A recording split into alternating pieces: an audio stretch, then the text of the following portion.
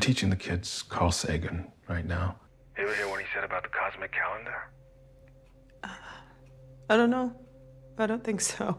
Well, the universe is 15 billion years old, and if you took all of that, all 15 billion years, and compressed them into a single calendar year, if the Big Bang happens at midnight January 1st, then each month of this calendar is 1.25 billion years long. The universe starts January 1st, but the Milky Way didn't form until May. Our sun and our Earth, they don't show up until mid-September. Life appears soon after, but not us. December 31st. Last day on the calendar, and the very first human beings on Earth made their debut around 10:30 p.m. 10:30 p.m. on the last day.